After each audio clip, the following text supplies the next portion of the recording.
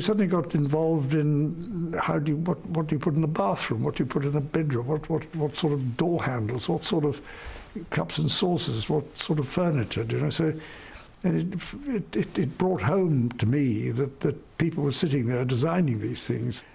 You mentioned that it was a period of functionality and then brutality, and yet the award was given for elegant. Well, that was the point, exactly that, to try and get back to design plus, functionalism plus, if you know what I mean. Mm.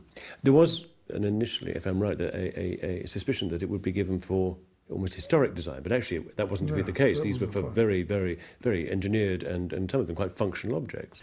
Yeah, I mean, the pack-away refrigerator, for instance, it's all very well now. You look back and say, well, you know, but what you didn't know is what it was competing against in other refrigerators, which were hideous beyond words. I mean, they were round and bulging and offensive. You know, this was, you know, a functional, clean, competent design. So you've got to look at it in comparison to what else was going on.